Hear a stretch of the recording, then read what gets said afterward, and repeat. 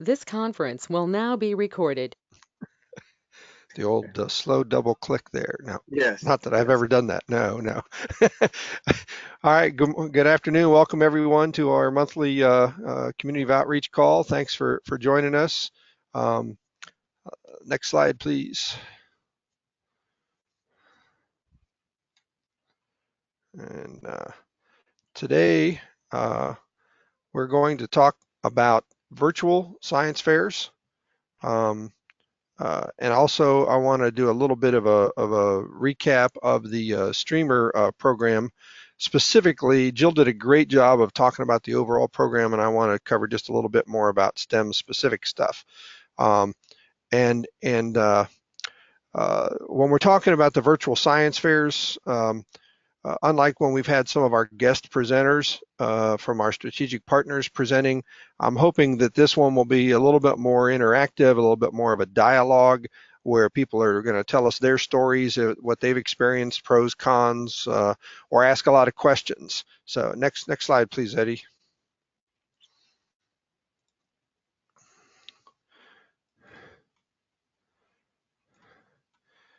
Okay, that already kind of did the welcome there. Uh, and we'll go on next slide. So virtual science fairs. Um, uh, we're starting to see um, some of the smaller elementary, middle school, local science fairs are now starting to try to go back in person. I'm supposed to do one next week in person, but the larger ones, the district level ones, um, they're still being virtual for right now. And some of the virtual ones have their own platform. You log in, they've got their own SharePoint sites and whatnot. And that one that was West District, that's the one that I tend to do every year. Was that the previous slide or is that the next slide? I'm lost, Eddie. um, they have their own platform, and so I was not able to. You log in, you register as a judge or a participant, and with the virtual science fairs, you have go back one more. Uh, the way West District did it, and I'm kind of curious as of, for other folks how they've seen it. The student still did his trifold board, and he took a picture of each section of the board and uploaded those to the site.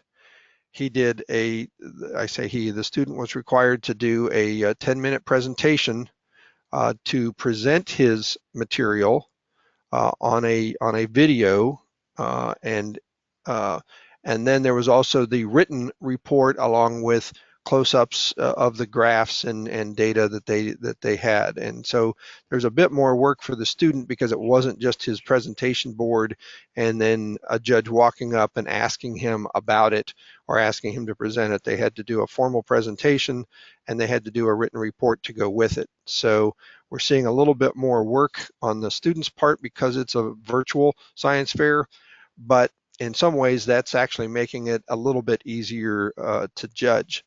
Um, I encourage you, if you get the opportunity to do a virtual science fair, to sign up and volunteer. In some ways, it's a lot easier to do a virtual science fair.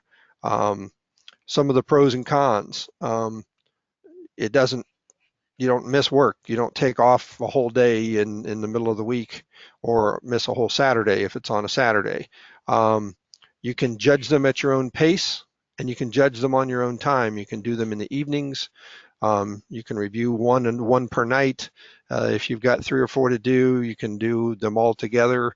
Um, some of the cons of a virtual science fair is there is no interaction, there is no dialogue. So asking questions, you're not going to be able to ask questions of the person, of the student. So hopefully they do a very thorough presentation or they cover it very well in their written written portion of their presentation. I would say that's the biggest drawback, is not being able to ask questions. Depending upon the age of the student, we know that some of them aren't experienced presenters. guess, public speaking is the number one fear of everybody, and or most people, I should say, and even over death. So they get a little bit nervous, and it's usually when you're judging, it's really helpful to draw it out of them, ask them leading questions that they know the answers to, and then gets them excited and talking about their work. So that's one of the downside of the virtual science fairs. Now, unfortunately, here, uh, judging in person, one of the cons of the virtual. Go to the next slide, please, Eddie. Judging in person is a little easier than judging alone or at home, to try to be consistent. When you're there in person, there'll usually be a judges meeting, and they'll talk about some consistency from project to project. A lot of times they'll assign two judges to every project. You might judge two or three projects with one person and two or three projects with another person, and by doing that overlap and that shared judging, they try to generate some consistency from project to project. What's an 8 out of 10? What's a 10 out of 10 worth? What's a 6 out of 10? Um, but one of the things that they do in the judging form that you see here on the slide is they kind of give you ranges. Yes, it's out of 10 points, but was it satisfactory? Was it a good presentation?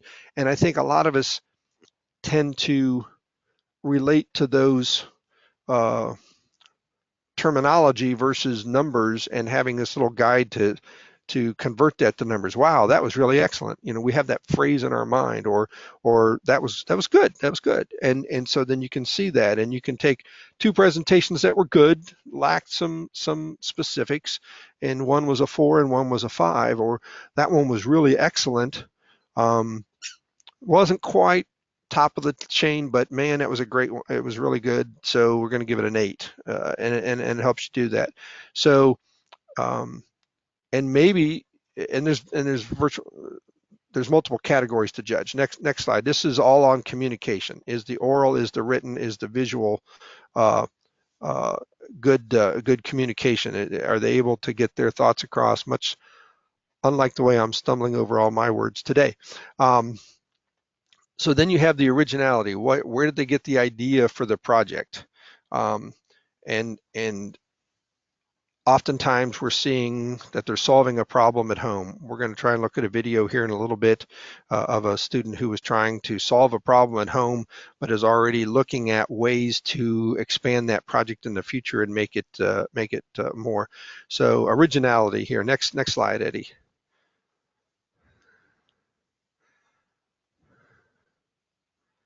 Um, so experimental design. Um, eh, for those who've never judged a science fair, this is probably one of the keys to it. Did they come up with a thesis? Did they come up with an experiment or a design that will give them the data that they need? I work in Air Force Research Laboratory, and one of the things that we do is we do something called a technical review board. And the purpose of that technical review board, when someone proposes a new experiment, is, will the experiment accomplish what you want it to accomplish? Now, it may come back with a negative set of data. Will this fuel work in this engine? Well, the answer may be no, but I tested that it would. But what I'm trying to do is I'm trying to design an experiment that will prove whether the fuel works or not. And so that's what the experimental design, the experimental approach is all about. Did they design the right experiment to prove what they wanted to prove? If they're trying to prove horsepower versus fuel type, then they've got to do multiple runs where they're actually able to measure some kind of horsepower or shaft output with various fuel types. They can't run only one fuel and then say they're comparing fuel types to that. So that's what this is about, and we as engineers kind of have a good feel for that's gonna do what you want it to do. And all right, and my screen just went black, and now it went white. Oh, there we go. We're back. All right, next slide, please. So in this particular set of judging. It was a total of 40 points. There was 1 to 10 in 4 different criteria, the last one being depth of understanding. What did they learn? Did they understand the material? Did they understand the experiment? And that's all based on age appropriate. You're going to judge on a different scale than for elementary school versus high school. And certainly some of these high school projects where the one that I had hoped to show you today was a someone who was going to use a drone to seed a field or seed an orchard and have the drone fly a pre-programmed grid pattern and drop seeds periodically. And his level of sophistication, the one that built his own dynamometer to test engine horsepower, homemade dynamometer, much more sophisticated than we expect at the elementary school level. So next slide, please. And you get a total points for each of these sections. And now for the West District Science Fair, our local SAME post, Kitty Hawk post, we not only always provide multiple judges for that science fair, but we also give out two separate awards from our post. We give an award for the best engineering project at West District, and we give an award for the best environmental science project at the West District Science Fair. And then we bring those students to one of our luncheon meetings, except in 2020, have them set up at the back of the room, and we encourage everyone to come early and stay late and talk to the students about their projects. And then we go over them and present them with an honorarium. I don't know how much, $100 or something for winning those. One of the interesting things of doing the in-person judging is it's much easier for 2 or 3 of the Kitty Hawk Post members to get together after they've looked at not only the ones they were judging, but looked at all the engineering ones or all the science ones. And then we go back into the judges room and we're like, oh, which one did you like best? And then we start looking at scores and those kind of things. I want to kind of open up the phone lines, as they say, open it up for questions or comments. Who else has done some virtual science fair judging, and what was your experience to do it virtually versus in person? Yeah, this is Dick Kohanek from San Antonio. Yeah, hey Dick. And I've done 2 virtual science fairs and 1 virtual robot competition, and we have another one that was postponed from last week. Another science fair is coming up on this Saturday. The science fairs, there was 2 different systems. The first science fair, the student had to prepare a PowerPoint presentation, which the judges reviewed online, and then they were allowed to do I believe it was a 5-minute video on one aspect of their projects. So you got to listen to the video, and then you score them appropriately and send in the thing. The second science fair, and it'll be similar to Saturday's, they use a software package called a Rocket Judge. And the software package, what it does is has everything online. You look at the student's written project, and you grade that, and typically you're allowed to. It opens up the day before the actual science fair, so you can look at it any time, and you can change it right up until the last minute, and it's like a sliding scale. It's similar to the areas that you show on your slides, but you can score it on the thing, and it's automatically tallied for all the judges when it's final. Then there are separate rooms, virtual rooms, and there's a moderator assigned in each room and at least 3 judges.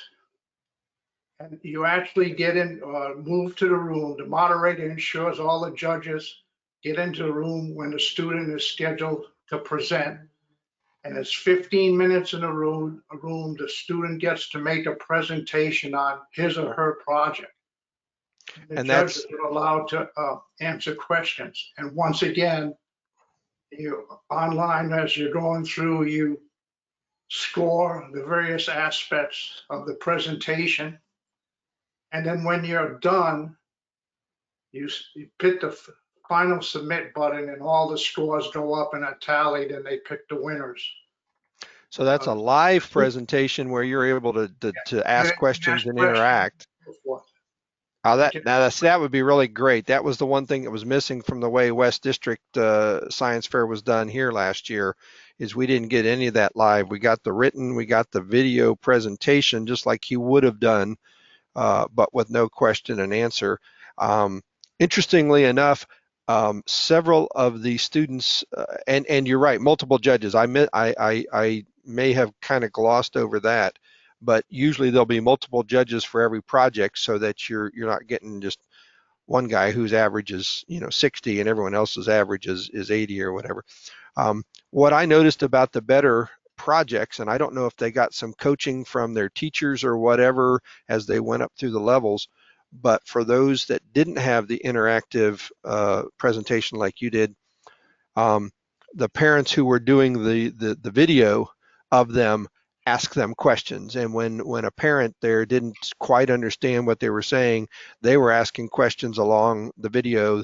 And it's one of those things where you're wishing, I wish you could ask that question, and then the parent would ask it, and you're, oh yeah, that really helps. I'm sorry, Dick, I didn't mean to cut you off there, but No, tell me about the virtual robot competition, because how does that work? well, Eddie went to the robot competition when it was on live. It was a little bit different. What they did is each team actually made a mini competition board in their own school, and they were live. They did a live video of it doing a competition run. Now for the team presentations, it's like a marketing proposal. A team builds a whole package of how they were organized, what their strategy was, and so forth. And they made a presentation, and that was live. It was scheduled on Saturday and Sunday, and the judges were assigned to be in so many, be online at a certain time, and you got to ask the students questions. It was really good. There was a lot of interchange. The drawback of all this is that uh, the students, depending on what school they were at or what economic level their family was, they did not have the capacity to communicate. That sometimes the online connection wasn't very good. You would appreciate this, Eddie. One of the teams was two females, and they actually made the presentation outside of this school, and the wind was blowing, so you heard all the background noise in the presentation. It was pretty interesting. But I'll tell you, the Rocket Judge software platform is really good. The fact that everything's there. You have judges consultation rooms. You have the rooms to move to speak with the students, and you always have the paper available, so you can. It's really a good system. What I found was that it's not perfect, and it tracks you as a judge. So sometimes your little red dot shows up that you're in the general consultation room when you're supposed to be in the special room, and it doesn't move. So that was the only drawback. I missed one part of one of the presentations because every time I went to the room,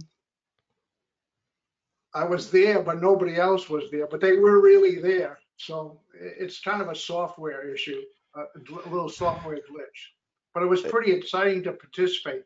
And Saturday it's going to use the same software. And what they did is 2 or 3 days before the actual event, they had a judges training session for about 2 hours where you got to you'd listen to a Zoom presentation on how the software works, and then you actually signed on again in the software package, and the lead moderator showed you how everything works. So that was really well done. So you got a feel for how it's going to happen on the actual judging day. That's great. I will tell you the thing I missed most. I enjoyed doing it in the evening, not worrying about taking out from business time. And actually, several of us from Kitty Hawk Post either called each other, texted each other um, when it came time, especially to uh, decide which was the best overall engineering, which was the best overall uh, environmental science project. We all threw out like I looked at 3 or 4 and I threw out the best one that I thought was there. And then we had a couple of our folks who do judging every year request from the West District folks access to those projects as well, so they could do a head-to-head comparison. And then we got into a Zoom meeting room and we did some conference calls and a lot of email back and forth, all in a very short time to say, yeah, we like this student's project best. Does anyone else have some comments or stories they would like to share with the group? One other thing, Jeff, which was really neat, there's a safety factor built into the software, the Rocket Judge software package. Mm-hmm. You're never allowed to go there has to be 2 judges with the student. Ah, yes. Student participation. You cannot go into the room unless there's unless 2 judges are in there. So it was I like it. That's been a standard in the Boy Scouts for a long time. Is 2 deep leadership, they call it, and you would occasionally get a text or an email from a scout wanting to work on a merit badge, and you always had to make sure he and you, when you are communicating, that you're copying their parents or you're copying the scoutmaster or another adult, someone else. You don't ever want to see a communication go back and forth that's just you and the student, even though it's perfectly above board. You want to be able to stand up and say, nope, I never sent him a private communication. So that's a good point. That's a great feature of the software. I hadn't there. So someone else have something to share? Hey Jeff, this is Tracy. Hey Tracy. We've been trying to get information for our regional science fair. We're hoping it's going to be virtual this year, but so far we've not been able to get any information. I mean, the teachers haven't even answered the emails from our POC. But I'm listening to y'all's lessons learned and what you've done, and I'm hoping we're going to get the chance to do that. That'd be great. The last one that we had, it wasn't the regional one, and the district one, but they sent out a request for science fair judges, and it was great. After having done the district last year, we had 6 or 7 of our Kitty Hawk Post members all jump on, and Colonel Sean Moore and I share STEM duties here at the Kitty Hawk Post, and he was the contact for that. And so he sent out, we're looking for judges, and man, like 6, 7 people all fired back right away. And then a few days later, he sent out an email and he said, it turns out that they only want 1 judge, so I took it. Sorry, guys. And I don't know why that. I don't know if they already had enough or they didn't have as many entries or not. Certainly, the virtual science fair is a lot more work on the student than building his trifold board and putting on his tie and coming to school and stand there to talk about it. The amount of effort they put into their written report was amazing, but it was great practice for them to write a report, state their thesis, their conclusions, and show their graphs.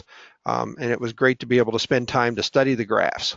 The kid that built a homemade dynamometer out of his, he took his little powered scooter and then turned the wheel with that and got a meter on to measure the output of the electric motor. Turned generator. It was a pretty impressive little bit of engineering that he did there. So anyone else got a story to share?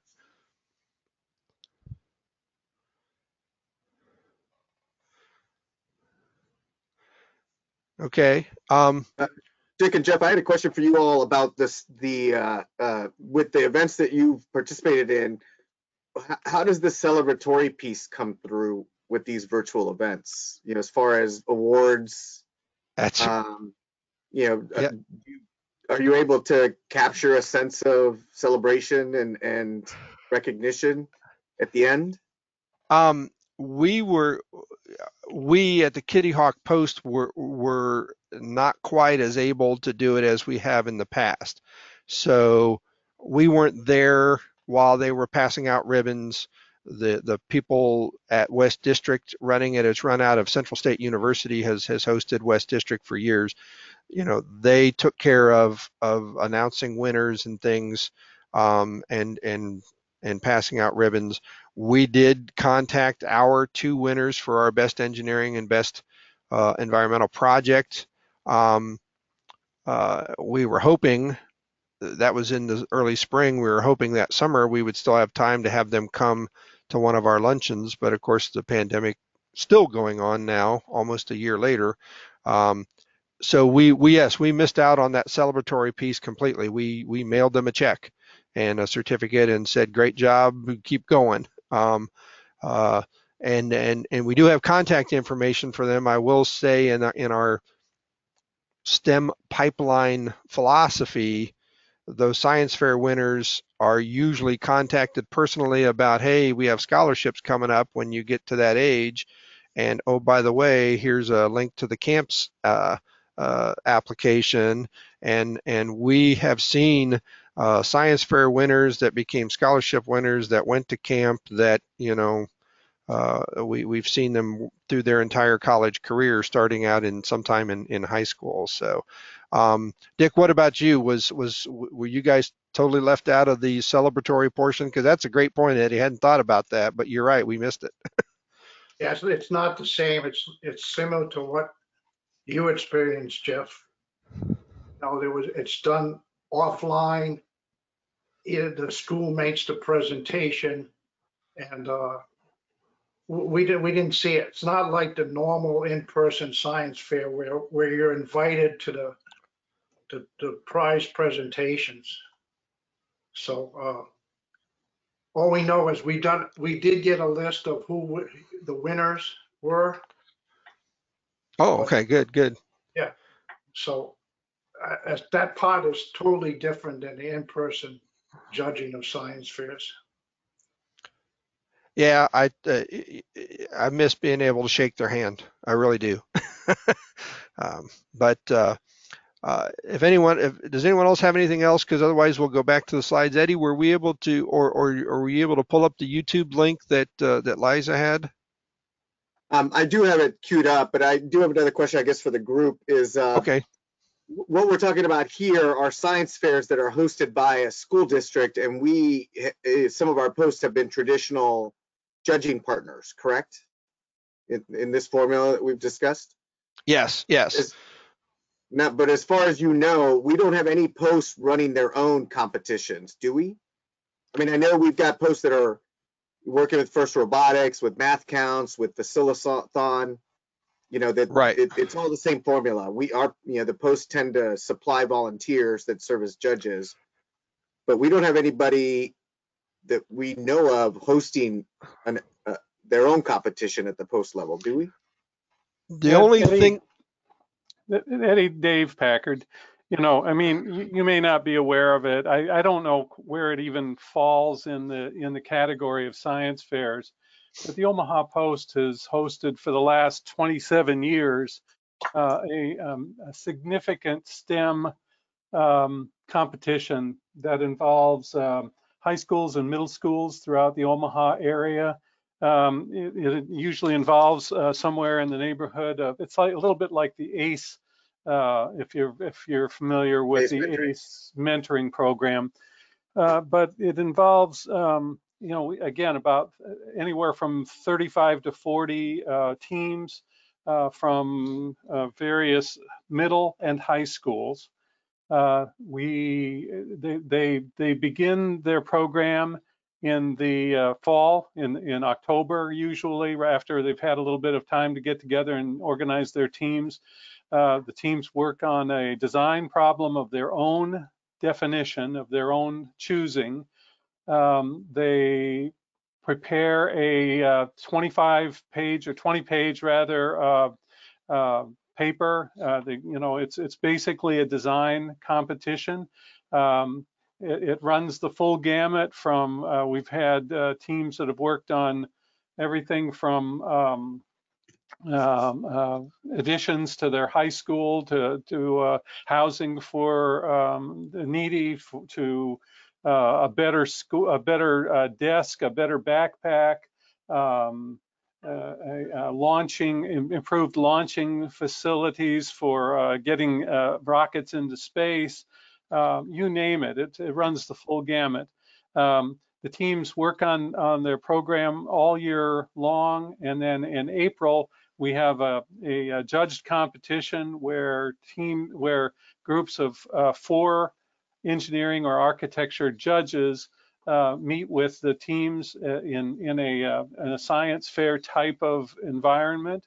They present their oral presentation, which kind of is a reflection of their written presentation, and then they're judged in 6 areas of I don't know, performance, things like applied science, sustainability, teamwork.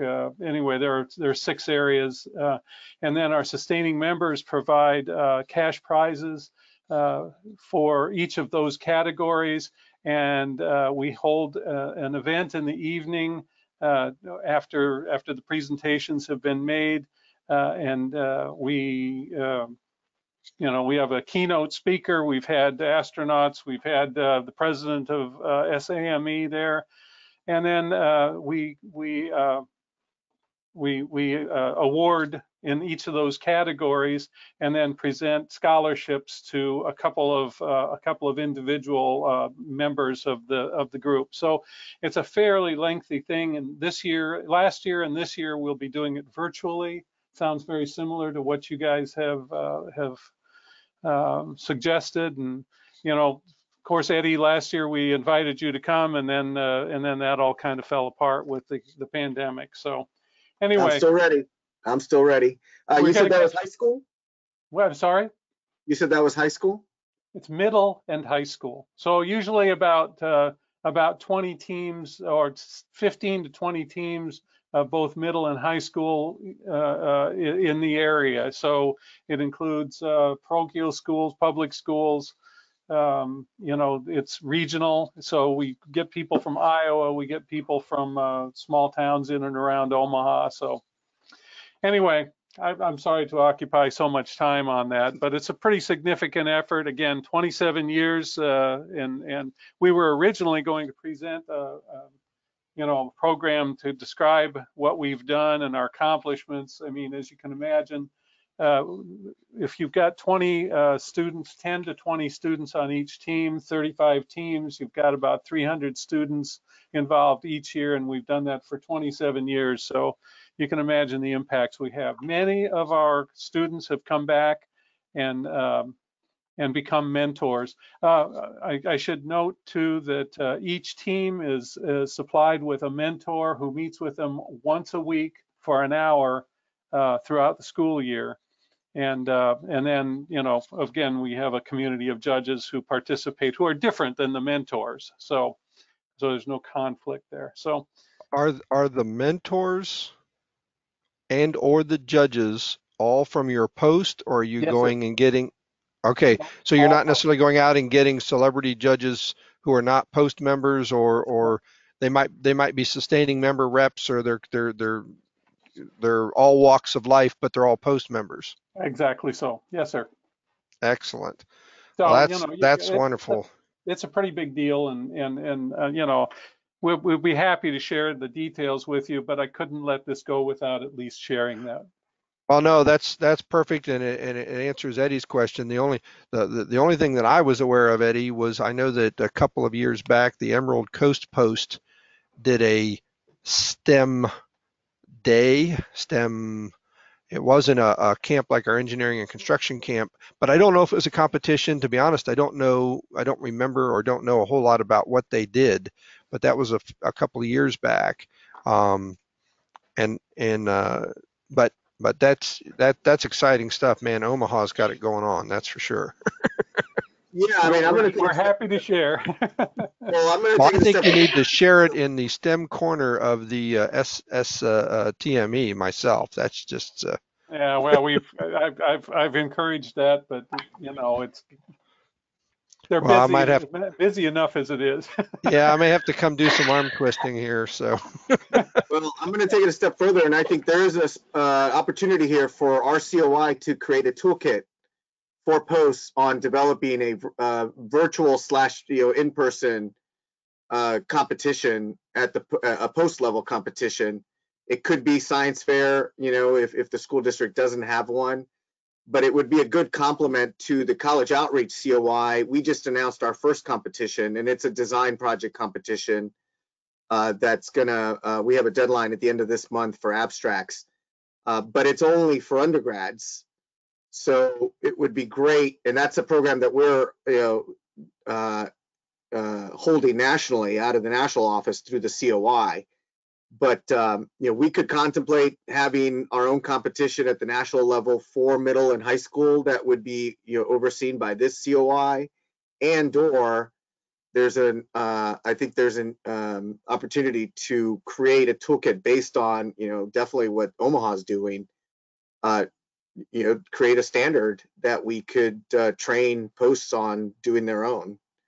I will share, Eddie, that if you go to the Omaha Post website and you look up SMP, the Student Mentoring Program, that we have an operations manual that gives all the rubrics that we use, that give the schedule, that gives the all of the information about the program. It includes synopsis of all of the proposed projects that are on tap for this coming year. It gives some past history and some videos of some of the presentations and copies of the papers that have been produced. So there's a lot of information on the Omaha Post website under Student Mentoring Program. The operations manual in particular, I think would help inform people as far as how the mechanics of this system. So you're that'd be welcome great. it's all out there. You're welcome to check it out. Yeah, we just need a group to come together, I think, to review all that and actually create a task force or a working group on this a toolkit product and see what it would take to modify all your materials into a template.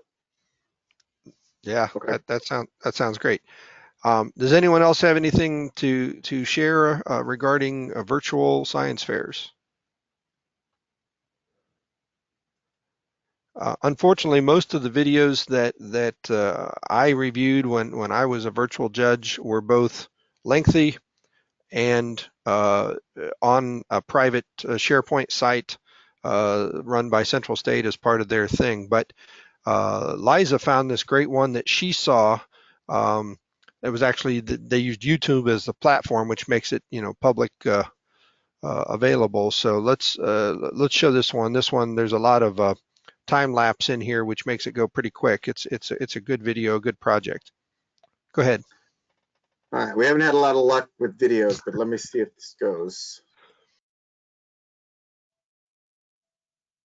You might have to turn it up on your end.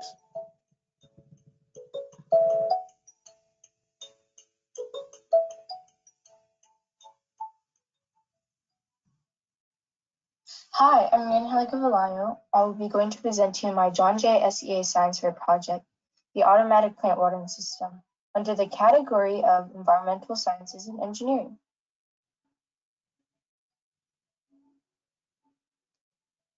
My main goal is to create an effective automatic watering system for a specific plant, Cape Jasmine, and to monitor the soil moisture level of the plant. The purpose of this is to help my grandpa water his plants daily. He would often forget to maintain it. Before the process of building, I gathered data on the necessities of the plant. Cape jasmines grow best in moist and humid environments.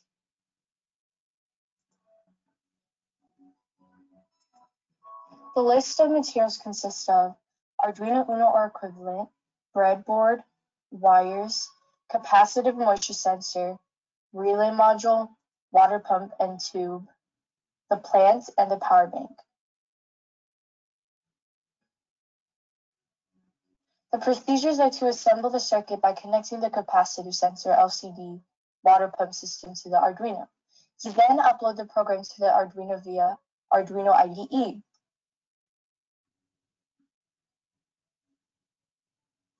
Calibrate the sensor by measuring the dry, air, and wet value. Insert the capacitive sensor to the soil, and then connect the water pump piping to the base of the plant. Put water into the tub and power the Arduino using the power bank.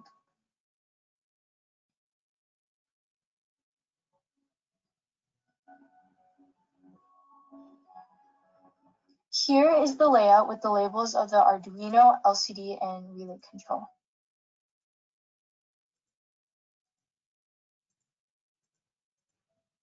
As you can see, this is the automated plant watering system.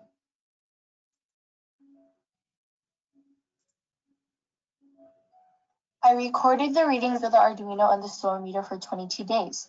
The starting date, October 25th, the ending date, November 15th. The soil meter readings are from a scale of 1 to 10, and the percentages are the Arduino readings. I logged the data twice a day, one at 8 in the morning and one at 5 in the afternoon.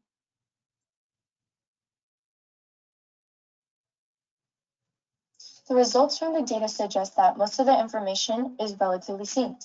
While observing the plant, on October 27th, a flower began to bloom. There were no dead leaves and the soil looked well maintained. In conclusion, the data has proven that it's effective. The line chart implies that the moisture meter and the Arduino are in sync, meaning there are similar readings, which indicates the moisture level reaches the optimal requirement of the plant. Ideas for further expansion can be an automatic log for the soil moisture through the Arduino, circuit modifications, an app that has a feature to force irrigate the plants, a selection set point for moisture level, multiple irrigation systems that you can network, a camera to record the progress, a light bulb that turns green when the plants are being watered, or program it to play a sound during the process. The importance is that you can build an affordable system to automatically water a small garden.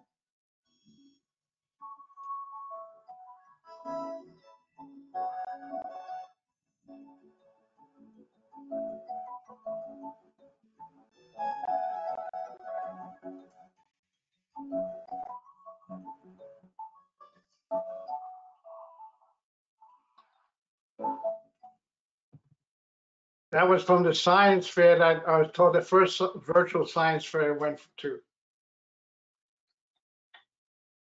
That was what the students were doing, building those videos from their slides. Yeah, the audio was just a little bit out of sync with the video. The audio was coming through a little ahead, I think, but it was a really nice little video.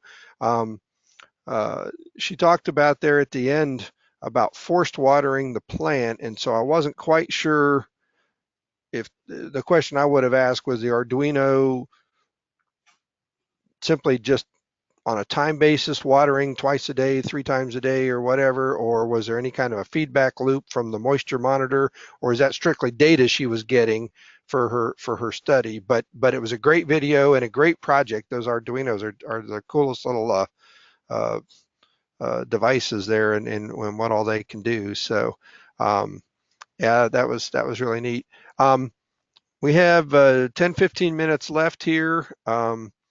Eddie, I just want to go over a couple things on the STEM portion of the streamer program. Kind of recap what Jill said last time. She talked about how the program is going to work and that we're going to it's going to be a little bit more real time. When you do an event, you're going to upload it right away, not wait till the end of the year and try to remember what you did. And we have had discussions that folks from the STEM COI will be judges, and will be asked periodically, whether it's monthly, quarterly, every other month or so, to go in and check to see if there's a new activity uploaded, and judge it. Try to give people feedback right away. There's one streamer. You need a total of 1,700 points for a large post, 1,000 points for a medium post, 600 points for a small post. You must do one industry government engagement to get the streamer. You have to do something in industry government engagement.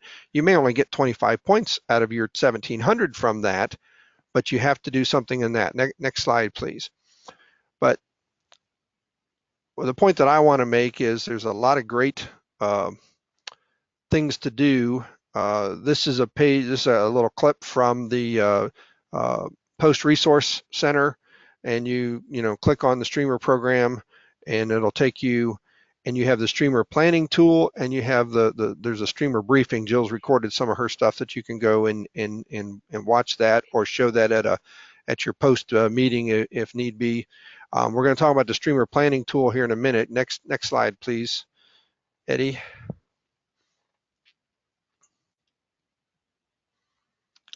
So, enrich the STEM pipeline is goal number 4 in the 2025 strategic plan.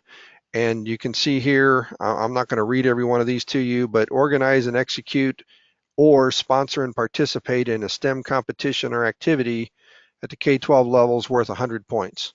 So kind of what Omaha's doing, boom, and actually we'll see later on probably what Omaha's doing is more. There's another one that's worth 150 points, but you can pick out what these are. Sponsor and participate might be as simply as we're writing a check as a sponsor, our name's in the program.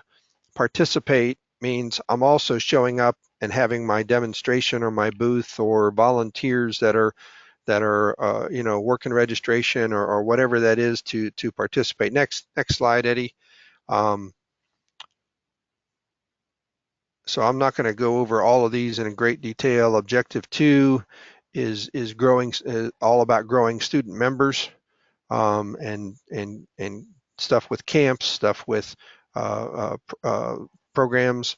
Objective 3 is create new post partnerships and strategic alliances, trying to work with someone, maybe by participating in a STEM activity you haven't done before. Your post always does math counts.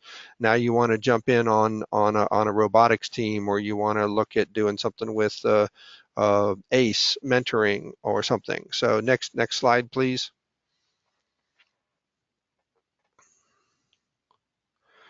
Objective 4 is to align students and mentors. So having a mentoring program, working with your scholarship winners. I don't know, to be honest, if our post actually assigns a mentor to each scholarship winner, but we do, as a scholarship committee, keep in touch with those winners. One of the things that the Kitty Hawk Post does is we have something we call our named scholarship program. Any one of our sustaining members can offer $1,000 for a named program, a Wolpert scholarship, a Lockwood Jones and Beals scholarship, or a Barge Design scholarship. And they use the SAMI Kitty Hawk Post scholarship team to pick that winner for them. And then typically someone from that sustaining member firm keeps in contact as a mentor and keeps track of them and encourages them to come back. Most of those named scholarship recipients receive it multiple years. They get it as a graduating high school senior, and then they get it multiple years while they're in college. And a lot of times that also results in an internship with that firm. And you can see in 5 has to do with enhancing the college outreach and collaborating with them. So next slide. What I really wanted to show you here is a lot of different opportunities to earn points. As a small post, you only need 600 points total. But this is the planning tool that you saw on that resource link. It's just a spreadsheet. I've minimized several of the ones, but I wanted to show you some of the ones that your post may be doing already. Now it comes with the points available column. I'm pointing at the screen again, like that tells you guys anything. The points available column is what it comes with. I added the planned post points column and the points earned column. So what I did is I looked at each one of these and I said, for instance, sponsor a camper. We always sponsor a camper. We sponsor a camper to every camp. So there's 100 points. We're planning to do that. When we do it, I'll move 100 points over to the third column. And at the bottom, you can see right now, I plan to earn 625 points for the Kitty Hawk post towards our 1700 as a large post in the STEM area alone. And these are the ones I'm doing without even thinking. I'm not having to plan anything. We're going to sponsor a camper. We're going to award scholarships. We have a relationship, or we're developing a relationship with K-12 schools. We have set up now where we're asking each post member to contact who's interested. It's a point of contact for that school. If you have questions, if you need a career day speaker, if you need a science fair judge, if you need you got a kid who's looking for an internship, if you're got a counselor who wants to talk about potential scholarships, call this guy. And they're not just going onto our website and trying to figure out who to call. We're going to make those contacts in person, take our card, introduce ourselves, and be the POC. So that's in our plan for this year. Invite a camp alumni back to a post meeting to talk about that. We do that every year. We bring all of our campers back. They bring slideshows. They tell us what a great event they have. We always follow up our science fair winners, our camp attendees to our scholarship programs. So what I'm showing here basically is taking this spreadsheet, looking at the point value, and then just planning which ones you're going to use. We're asking each group of committees on our board of direction to do this. We're going to have a meeting in a month and say, how many points do we think we're going to earn this year, and where are we going to get them? And then, oh, gee, we're at 1,675 points. We need 25 more points. Who can go back and find 25 more points to earn the streamer? I'll be real honest. My review of the streamer program, everybody should be able to earn the streamer. And the nice thing about it, this is something that's been coming a long time. If you're a STEM focused post, you can try to earn all your points there. If you're more about industry government engagement or helping veterans or leadership, you can focus your post efforts where your post has their passion, has their interest. So we're going to get 600 plus points in the STEM area just from what we're already do, and we're going to try to add to some of these. I really like that idea of what Omaha's doing and trying to come up with our own competition. I don't think we can do it on the level that they're doing, to be honest, but I would love to have our own, whether it's a one-day competition or something like that. I don't know if I have any more slides, Eddie. There's probably at least one more. Does anybody have any questions? We're just about out of time. I'm not going to go over a whole lot of what you've been up to unless we'll just kind of call it around the room. Does anyone have something for the good of the group?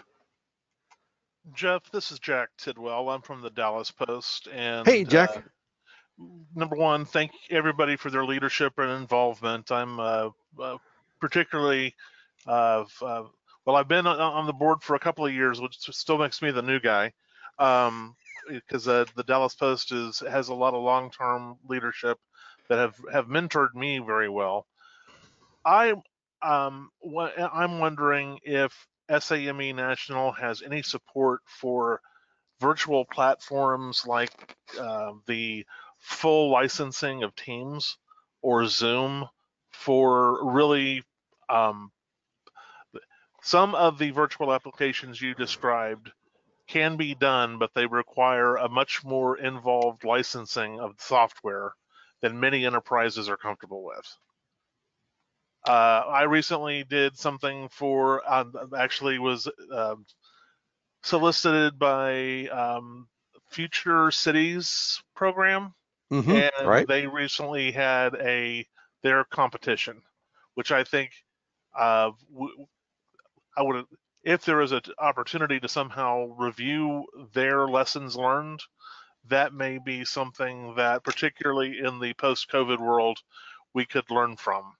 But I know the one thing that they have is they have the full licensing of Teams to be able to do a truly virtual breakout rooms, judging panels, hold a deliberation that was in real time.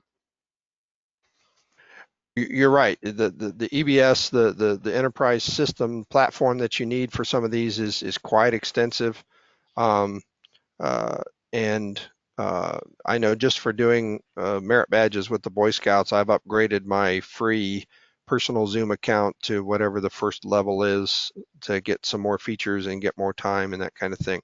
I am not aware of, Eddie, are you of SAME looking at doing a higher level Teams, because we use GoToMeeting and GoToWebinar, and when we do JETC, we're using even a different platform specifically for those large conferences, that they would be looking at a Teams or a Zoom that they would purchase on behalf of all posts to subscribe to or anything like that. I'm not aware. I've not heard of anything like that on the board nationally. Have you, Eddie?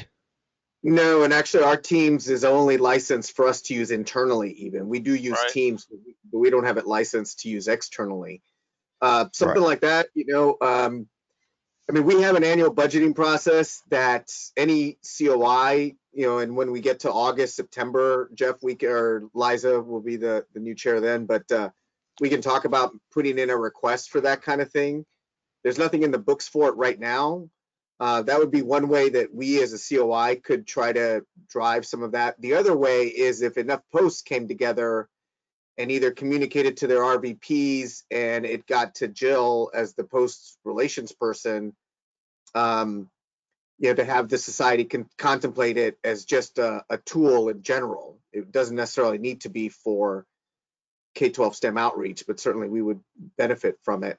I think that it's just a matter of critical mass and enough folks asking for it that it's something we're moving towards. Big Marker. For those that joined the call earlier, it's the platform we're using for our conferences to do more of the presentation style webinars, the PDH oriented webinars. But that's not as interactive, in my opinion, as GoToMeeting. It's just more, it's just better. It's got better fidelity on the like with videos and stuff like that. So I don't really know how to address that. I'd say communicate that to your RVP and ask them to take it up the chain, maybe. Okay. I think that's a great idea. I know that whole discussion occurred a number of years ago on online registration for just your local posts luncheons or your local post golf outing, and some people were using Star Chapter Star, or whatever it's called. Some people were using Eventbrite. Some people were using Reg Online, and should SAME as a whole come up with a system. Right now we are finally hosting everybody's website. So it's SAME.org/kittyhawk versus SAME kittyhawk, SAME kittyhawkpost.org or whatever. So I think up the RVP chain. However, if we're looking for something or we find something that works great for encouraging posts to do their own STEM competition day, and we find the right thing that we want to share, that we could drive it through the COI. I think that's a little further off, and maybe we'll be past the pandemic before we get there. But as we're going to find out, as we're going to see with JETC and a lot of things, the new normal isn't going to be the old normal. We're always going to have a virtual hybrid component because those guys from Kadena can't travel or whatever. They won't get the full benefit of those of us who show up in person, but they'll still be able to participate, and we will still probably do more virtual events than we ever have in the past, even when we can get together. I think that's all I have. I appreciate everyone's time. I appreciate everyone's input. This was a great call. I hope you guys got something out of it there. I think my last slide is basically just thank you all for participating, and now we're gonna have to skip that. We're out of time here. As always, if you have an idea for something for STEM Corner or for a future presentation on one of these calls, let me know. And we're always looking for more interaction, more people talking besides me. And if you got some great stuff your post is doing, Omaha, I'm coming for you. We need we need more information on what you're doing there. So thank you all. Stay safe, stay healthy, and we'll see you next month. Thanks, everyone. Bye, all. Have a great day.